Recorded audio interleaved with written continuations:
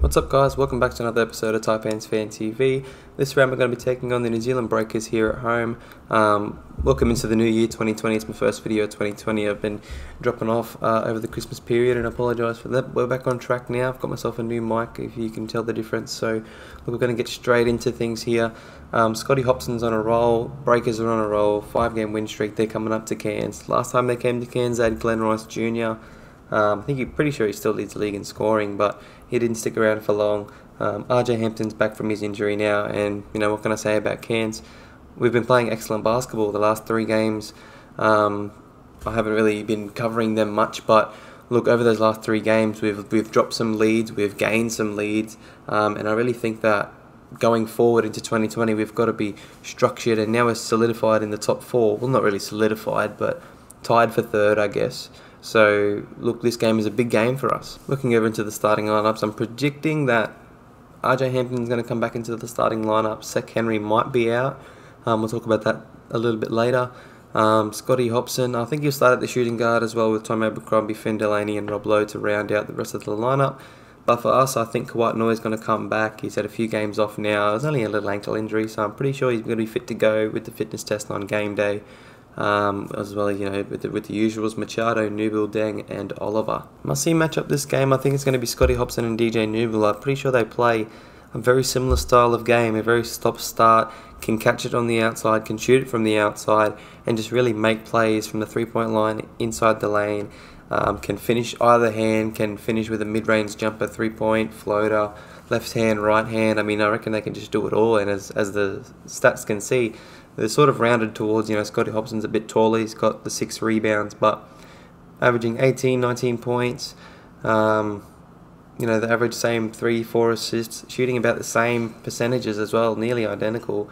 But look, I think the way they play sort of puts their other teammates into positions where they are able to score as well. Like they're able to get inside the lane and make a play as well as to score. So that's why they're so dominant. And I think that for Taipans, it's more of an upper hand for DJ because there's Scott Machado there as well. So we've got 2 guys that can sort of do it. Scotty Hopson sort of doing it on his own. RJ Hampton's coming up. If Sek Henry's going to be out, then he's out. But look, I think this is going to be a key matchup for them, especially for the Breakers. Look, they're relying heavily on Scotty Hopson now this time. So really, us defensively have just got to stop him. Moving on to some of the key points for the game. Look, I think we've got to take the first hit here. We've got to come out and make some shots early, really start to create off the ball, and really run these guys around because I think they're big guys. They don't really have much left. We're going to get into that a bit later in the next part, but we've won 5 of our 9 games at home after we've always led after the first quarter. Me personally, I think that we play best when we're starting to make our shots early, especially if Machado is setting the tone, getting guys the looks they need for later on in the match for when they need it. And Machado, he can get wheeling and dealing himself. You know, we've seen that he can score from the start, he can facilitate from the start. I really think that he can, you know, even be the MVP of the league if we make the finals come the end of the season. You know, also we've got to look at Jawai. Okay, we've got a big size mismatch there against Rob Lowe and Brandon Ashley, especially if he's going to be coming off the bench. Can get either one of those guys into foul trouble, and they also play small sometimes with Delaney at the 5, even if they are lacking fouls. And even I haven't even seen Atia Majuk play that much. He might get a run this game, you never know, but Jawai can draw fouls as well as finish plays, and I think that he can really play an impact on this game.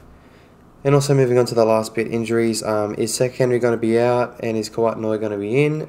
That's all going to be down to game day stuff, but both weigh a lot for their team. Because Sek Henry is one of their scorers, ball handlers, and offensive guys with Corey Webster already gone from the team. And then Kawhi Noy, he's one of our lengthy guys that can really play defense, really knock down an outside shot, and is one of our key rotation pieces. And with Mirko Jeric still starting, we've won games with him, but it can't last forever. We've got to get Kawhi Noy back. But look, we've talked about it, and here's my predictions. I think we've got the Taipans by 4 here.